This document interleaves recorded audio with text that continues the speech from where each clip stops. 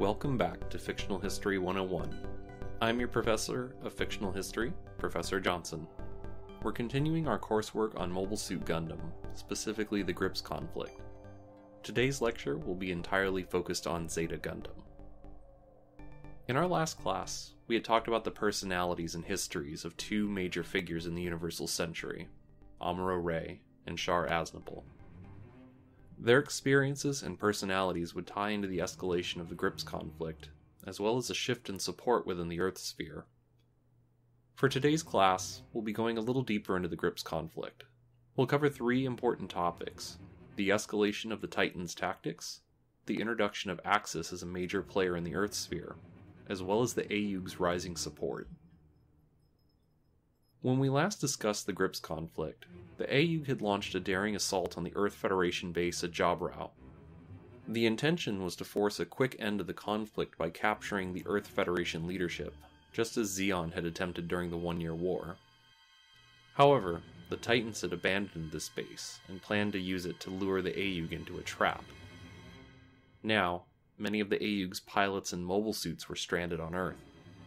Seeing an opportunity to eliminate the separated AEUG forces, the Titans began to pursue the scattered forces retreating from the South American base.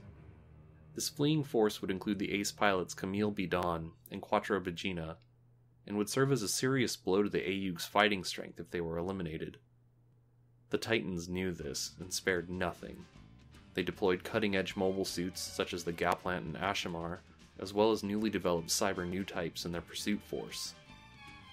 After the failed assault on Jabrao, Amuro-Ray heard of the AEUG Karaba forces stranded on Earth. While he'd been content to ride out the post-One-Year War period in peace, a meeting between himself and one of the crew members from the White Base encouraged him to join in the Gryps conflict. Resolving to escape from the confinement of the Titans and the Earth Federation, Amuro stole a plane and headed to assist the escaping forces. He would rendezvous with the AEUG and Karaba forces and join up with them during a battle, even going so far as to crash his plane into a Titan mobile suit. He would survive the crash and was rescued by AEUG forces. I think it's interesting to note that this would be the first time Char, disguised as Quattro, and Amuro would meet since the One-Year War. The two shared few words during their trip together, though Char was more optimistic about Amuro joining the fight than Amuro was with Char being a part of the AEUG. The plan at this point was for the AEUG forces to return to space via the Karaba-controlled Pacific Coast spaceport, which was situated near San Francisco. Upon arriving at the spaceport, the anti-Earth forces fell under attack from the Titans. While the group was able to return several mobile suits and pilots to space, others were killed during the Titan assault on the spaceport. Amuro, Camille, and the Karaba forces would be left on Earth, as Camille was unable to escape during the fighting. Quattro returned to space and went to meet with Blex Forer, the head of the AEUG. Their plan was to take Blex to the Earth Federation capital at Dakar and speak to the General Assembly to reveal the atrocities committed by the Titans. However, to do this, they would need to reassemble their forces. On Earth, Camille, Amuro, and the Karaba forces were still fleeing from the Titans. They moved to Hong Kong, hoping to resupply. However, the Titans would find them there as well. They would deploy their newest mobile armor, the Psycho Gundam. The Psycho Gundam was developed based on much of the new type research done during the One-Year War. It combined design elements of both Federation and Zeon, with a combination of a Minovsky craft system, an eye field, and a number of mega beam weapons scattered throughout the armor. At 40 meters tall, it easily stood twice as tall as other mobile suits. The Titans deployed the Psycho Gundam and its cyber new type pilot into Hong Kong in the hopes of destroying the AEUG forces. With the number of mega beam weapons on the mobile armor, it was a devastating weapon to bring into the city. The AEUG sorted its forces and appeared to drive off the Psycho Gundam. However, it was only withdrawn due to the instability of its cyber new type pilot, 4 Murasame. Camille and 4 would encounter each other within the city and form a near-instant attraction to one another. However, this would be complicated when the two realized each other's identities. While the two would fight again, with 4 using the Psycho Gundam to attack the Karaba AEUG team, Camille would fight against her. During the battle, he managed to speak to her for a short time, and after this, 4 decided to help Camille return to space. She stole a booster rocket from the pursuing Titan's ship, and even covered Camille as he returned to space using the rocket. Camille would shortly thereafter rejoin the crew of the Argama. At this time, the Titans had began to prepare for an assault on the lunar city of Von Braun City. This operation was codenamed Operation Apollo. While Jamaican's forces would move towards the moon, Paptimus would take the Dogos Gyar, as well as some newly developed mobile suits to train his pilots. At the same time, the Argama would receive a new prototype mobile suit, the Zeta Gundam, as well as other upgraded weapons platforms and mobile suits. The Zeta Gundam would prove a vast upgrade from the Gundam Mark II, and the other weapons and mobile suits would increase the abilities of the Argama to engage the Titans. While receiving the weapons, the Argama would encounter the Dogos Gyar and its mobile suits. Neither side would take significant losses before breaking off from the fighting. However, after encountering the Dogos Gyar, the AEUG believed an attack on Von Braun's city was imminent. With Operation Apollo discovered, both the Argama and the Radish moved to engage the Titans' forces heading to Von Braun City.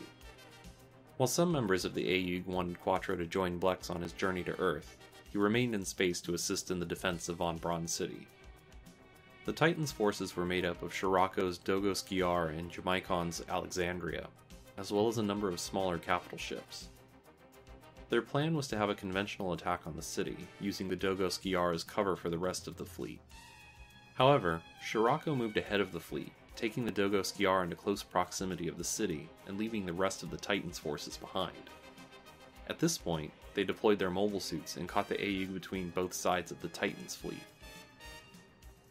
With Scirocco's ship so close to the city, the AEUG would not be able to counterattack for fear of destroying the city, and the Dogos Gyar would be able to hold the city itself hostage using its megaparticle beam cannons.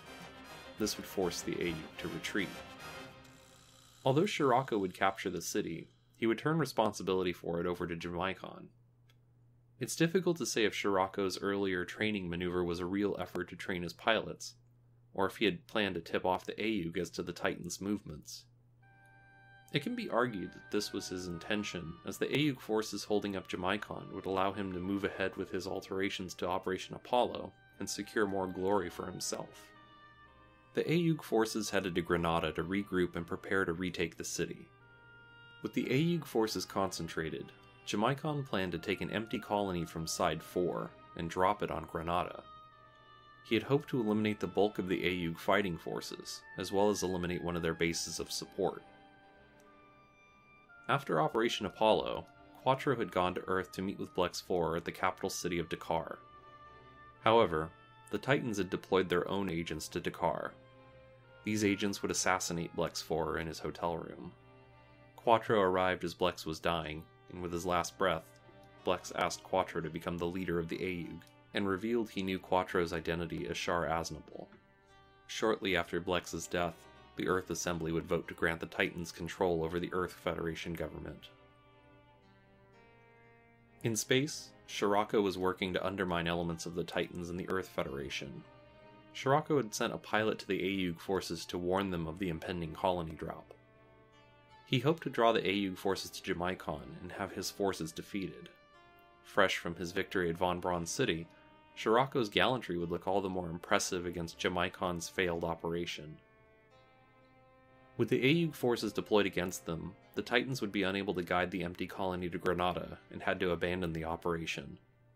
The AEUG forces would continue to engage with Jamaican and the Titans' forces after the operation.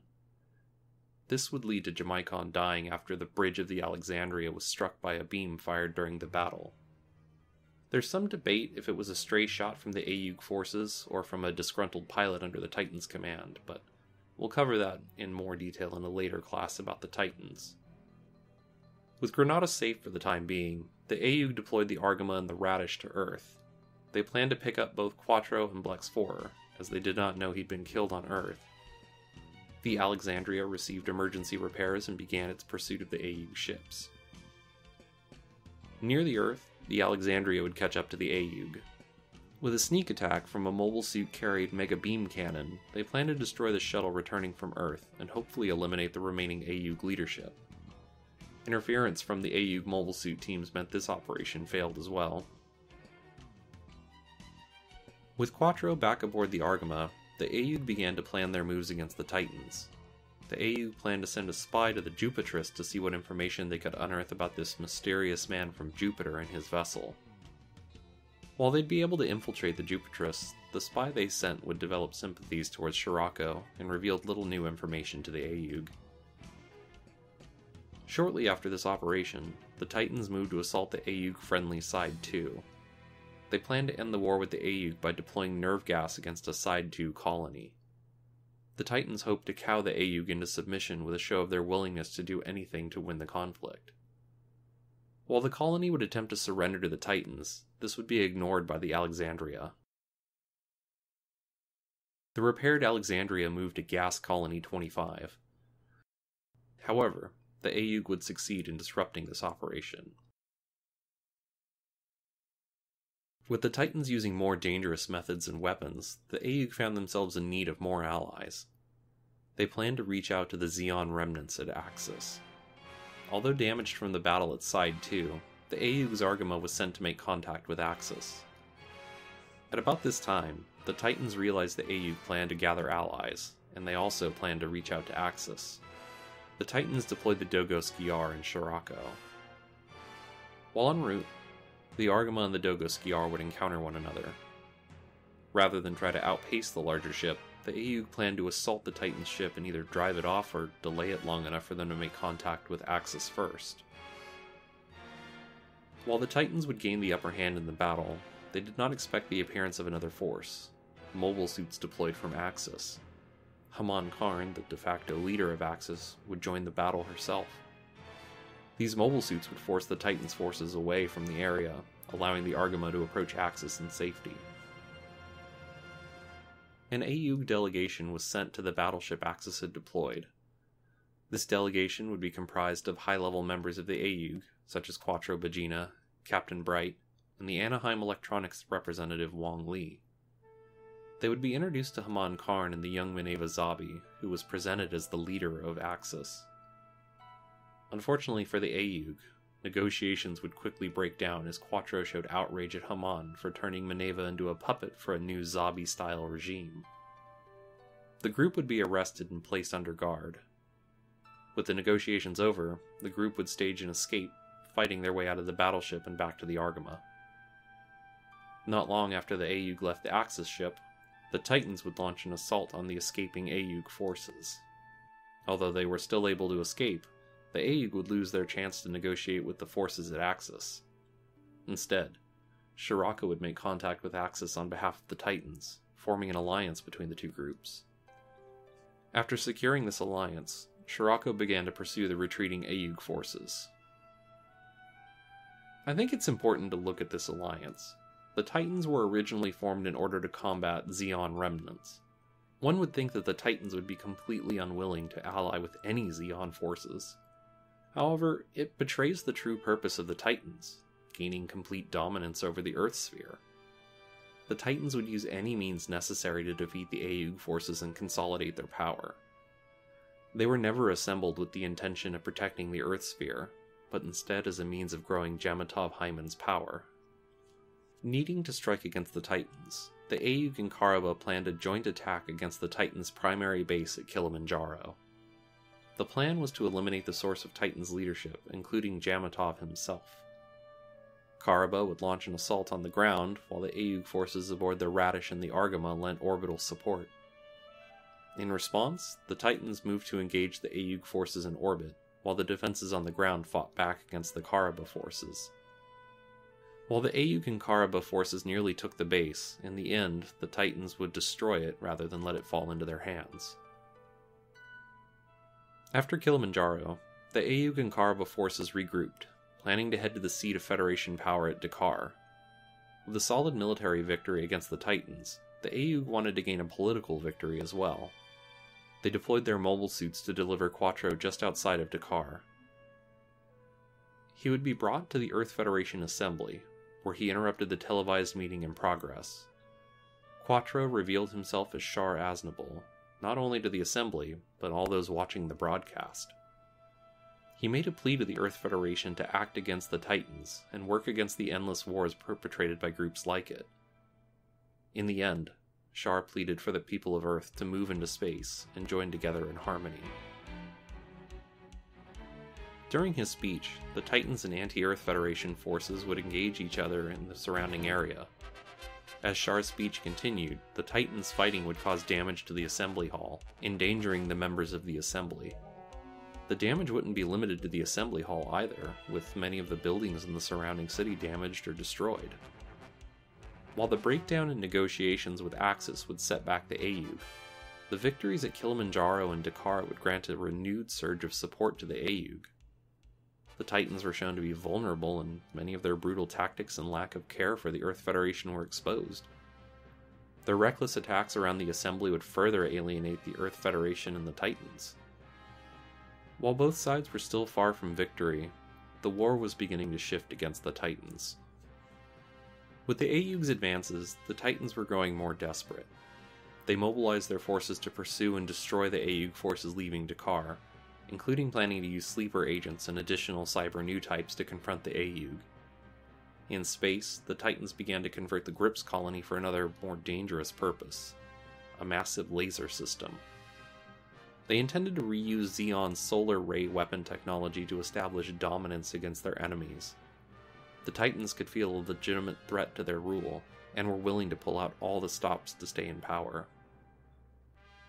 Axis was securing its own place in the Earth sphere at this time. It's important to remember that while Axis was allied with the Titans, they were by no means loyal to them or the Earth Federation.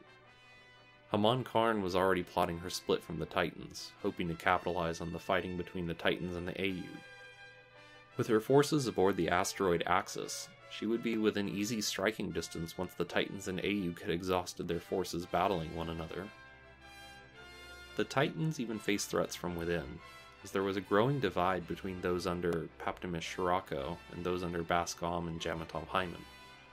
Shirako was gathering a small group of elite pilots and officers, planning to usurp control of the Titans and, by extension, the Earth sphere. There were many players in the Earth sphere at this time, and with the conflict coming to a head, it wouldn't be long before everyone would make their final act for control. It's interesting to note the differences between the Gryps Conflict and the One-Year War. While the One-Year War would be a major engagement between two large forces, that being the Earth Federation and Xeon, the Gryps Conflict is relatively small in scope. Typically only one or two major battles would be occurring at any given time, with a small number of ships and personnel involved. However, with the multiple anti-Earth groups, the forces from Axis, and the split between the Titans, there's still a surprising number of people and events to keep track of. I think that's a good place to leave it for today.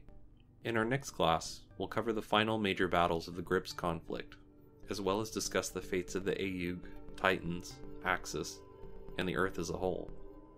I'd recommend finishing Zeta Gundam, as we'll be covering the end of the series in our next class. I want to thank you all for joining us, and please, don't forget to study.